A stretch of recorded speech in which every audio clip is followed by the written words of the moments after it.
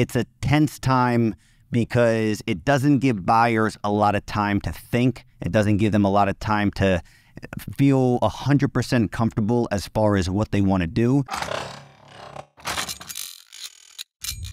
What's going on? Welcome back to the Closing with Cory podcast, episode number 12. It has been a crazy week. I have a very important topic to talk about today. I was thinking about what I wanted to talk about from last week's episode and then just kind of how the spring market has been going, because the spring market is insane right now. And there's a term that keeps getting tossed around over and over again. I have it, the conversation with the sellers, they talk about it. I'm talking with my buyers, whether they've been in the game for 2 years, 3 years, or they're just getting into it, they're starting to ask about it. And that term is final and best. And what that means, what it means for a seller, what it means for a buyer. It's a buyer's worst nightmare, and it's a seller's dream, in the sense to where the idea of a final and best means that a lot of people love your property and they are all going to submit their final offer, their best offer, and a seller's going to be able to just basically pick it. But let's talk about it a little bit more. 5 years ago, what was the market like? It was where a buyer called you up, said, hey, I want to see this property. I can't see it until next Tuesday. No issues whatsoever. We'll go check it out next Tuesday. We go to a showing. We talk a little bit. They love the property, but we need to crunch some numbers. We need to speak to our lender and figure out some stuff. So let's touch base on Friday. Okay, no issues. Friday comes around. We're going to want to submit an offer on Tuesday. Let's start it at this price. Let's say if the list price is $600,000, let's start it at $575 because the kitchen's outdated, the bathrooms are a little bit outdated. We got to put some work into it, and let's see what the seller says. Okay, no issues. The climate of the market is completely different now, because what you're seeing happen is a house comes on the market. Within hours, the bookings for it and the showings for it are totally booked up. So trying to get into a property once it gets listed is extremely difficult. Then you have an open house on that Saturday and Sunday, sometimes both days, sometimes just one or the other day. So a home is getting listed on Thursday, bookings throughout the entire weekend, a line of people for the open houses over the weekend, and then they're asking for all offers on Monday morning. It's a tense time because it doesn't give buyers a lot of time to think. It doesn't give them a lot of time to feel 100% comfortable as far as what they want to do. And the best thing to do in that scenario is to be as prepared as possible. On the buying side, a couple of things here that I had written down is a lot of buyers have asked me, what is the best way for us to win a multiple bid scenario? And it's such a tough question to answer because there's so many components that are added into it. So I'm going to be as transparent as I possibly can be. I'm going to be as upfront. I'm going to be as honest as I can possibly be, because at the end of the day, I'm trying to provide as much information. I'm trying to provide as much knowledge as possible. So even if you take one thing away from this, you'll be able to hopefully be successful in this home search and in this process of trying to buy a home. The biggest X factor when you're going into a multiple bid scenario is what another buyer, what value another buyer sees in this home. So you can put in and you can structure such a strong offer and contingencies and prices and all this stuff. But what you can't predict is that another buyer who has been looking for 2 or 3 years, who have lost 25 multiple bids, and at this point they're like, you know what?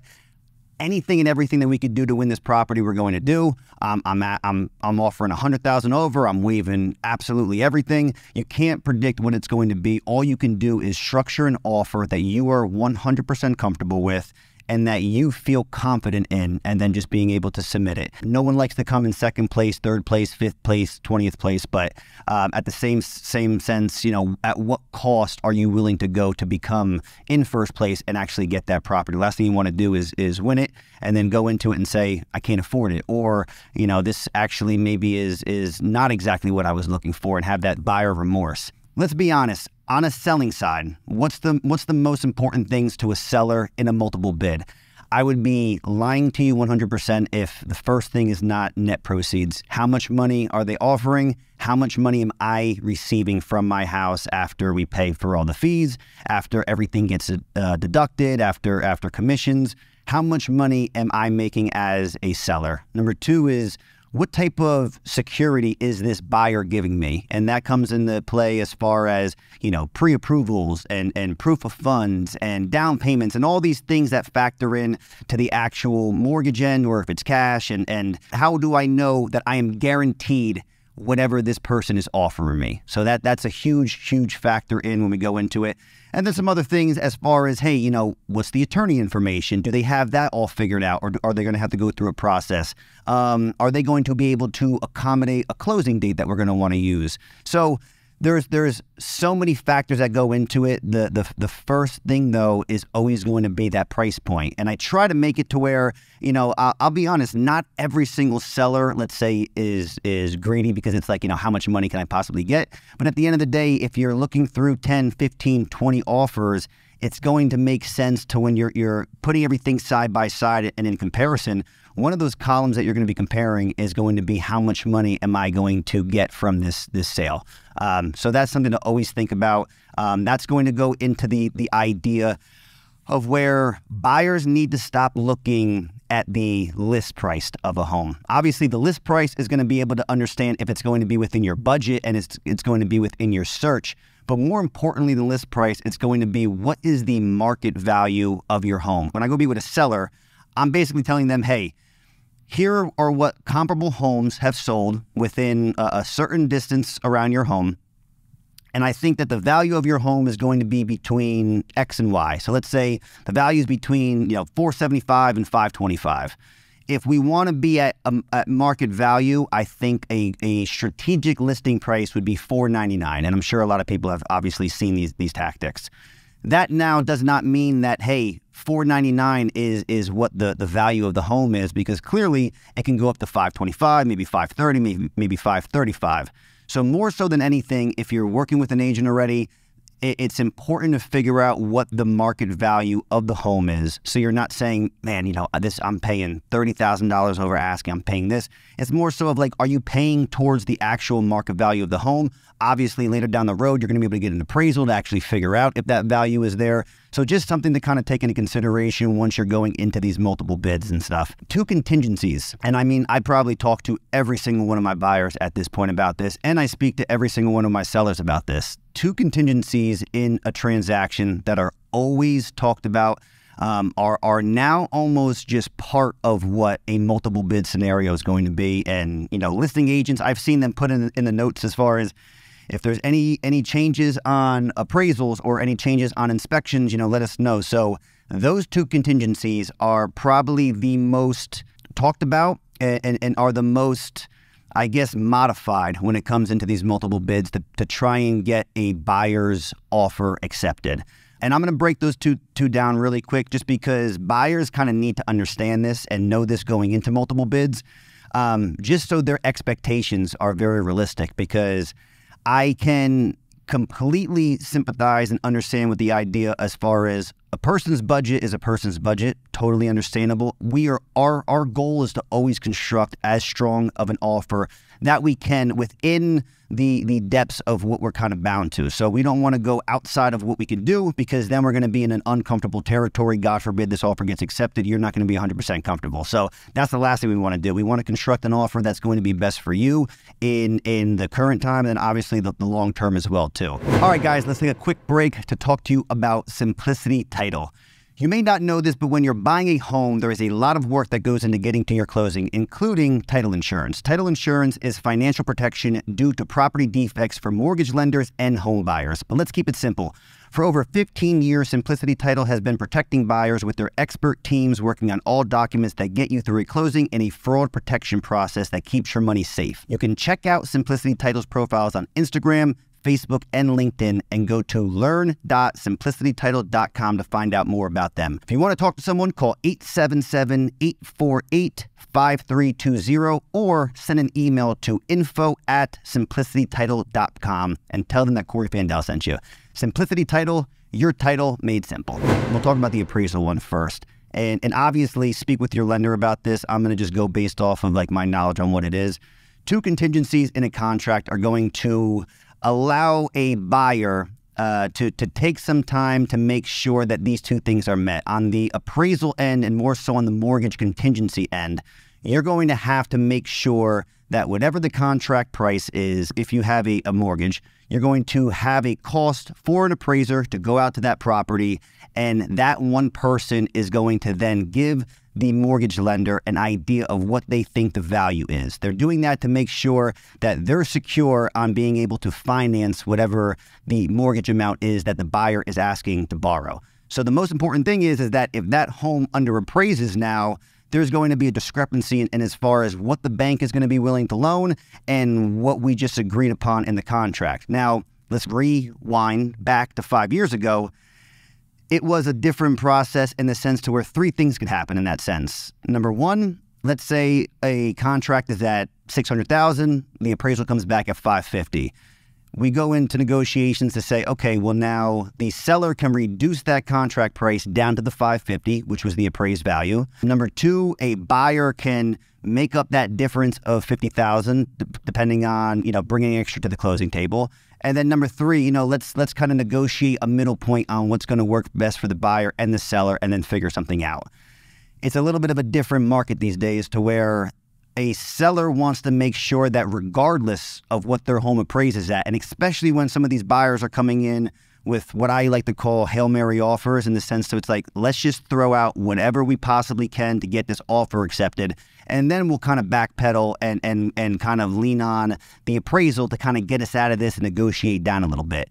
So a way a seller is protected in that is that a buyer is now saying, okay, the offer is $600,000. Regardless of what this appraisal comes back in, we are guaranteeing that. And the ways to do that is you're going to have to show proof of funds, or if you're speaking with your lender, there's going to be a possibility to see if your property actually qualifies for an actual appraisal waiver. And there's a bunch of factors that go into that. Again, speak to your lender about that. It's going to go into the loan type. It's going to go into down payments. It's going to go into your credibility. All of these things factor into it. So there's a lot that kind of goes along with it. But the good thing is that there's options. There's options for buyers to be able to showcase a stronger offer in the sense or in the case that the home does underappraise.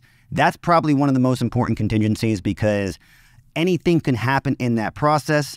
And you want to be able to showcase to a seller, hey, we are committed to this property. We are offering this amount. We have this option in place if the home does underappraise, and you're guaranteed this amount. So that's going to be very, very important moving forward for any buyers in these multiple bid situations to be able to showcase. Number two is the inspection contingency. This one is a tough one because there's a lot that goes into it. Again, going back 5 years, inspections come around. There's no wording in the contracts or that an agent puts into the contracts that kind of specify inspections. It gets figured out in attorney review. But long story short, a buyer pays for a full home inspection. A couple of things come back. Hey, a couple of windows aren't functioning properly. Hey, the hot water heater is leaking a little bit with this. And these items can add up, and then we're able to negotiate whether it's a credit or, hey, we're going to ask the seller to fix these prior to closing. At this point, a lot of buyers are either A, saying that they're going to accept the home completely as is. They're going to be doing an inspection for informational purposes only. Or they're going to be focusing on main items like, major structural stuff, environmentally unsafe. So if there's things like radon or different things that are harmful for the environment, and safety issues, so like electrical issues, all those types of things. The tough thing is the wording of it. That's going to work best for a buyer to make them feel comfortable, and then also to showcase to the seller, we're not looking to nitpick anything. Cosmetic stuff, all these things. And the main thing here, and I even took this from the actual contract of sale, in the first line, and I try to explain this to buyers, in line 366 of the standard contract of sale for New Jersey, it says that a buyer acknowledges that the property is being sold in an as-is condition and that this contract is entered into based upon the knowledge of the buyer to the value of the land, whether it's the building or upon the property, and not at any representation made by the seller's broker or their agent as the character or the quality of the property. I mean, a lot of mumbo jumbo, but basically what it means is that the seller is selling the home as is already. And they also, most of the time, have a seller's disclosure that is giving you information on the property. It is just showcasing, hey, we understand that, we know that, and it is now up to us and our buyer due diligence to do a home inspection. If the home has a septic system, you do a septic inspection.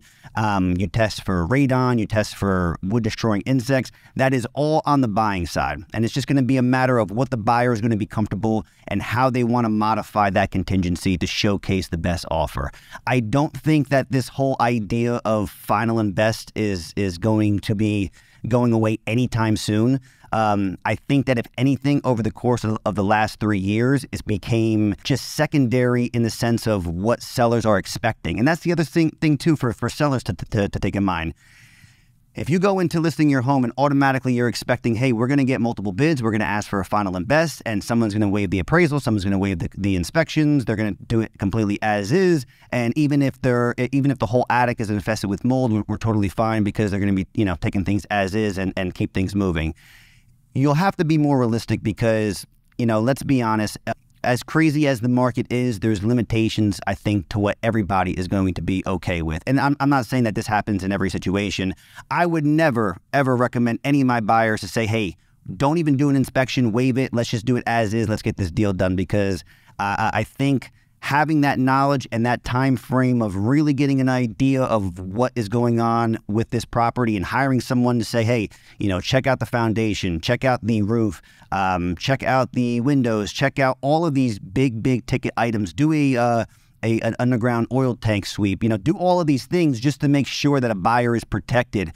It needs to be done. And if something comes up unbeknownst to the seller, you're going to have this in your mind to where, okay, there might need to be some flexibility. Hey, I haven't been up in the attic in 8 years. I didn't even realize that the whole thing is infested with mold. Mold is a big ticket item. I mean, I don't even know where to begin with trying to give quotes on that because I've dealt with that in the past. So there's a lot of things that a seller just needs to be realistic with. If you hire the right person, hopefully myself, who is going to be able to give you good guidance on, number one, price strategy, and number two, expectations as far as what to expect. That's going to be very, very important as far as leading into these multiple bids, because I'm coming off of a case right now to where I tell all of my sellers the highest offer is not always necessarily the best offer to go with.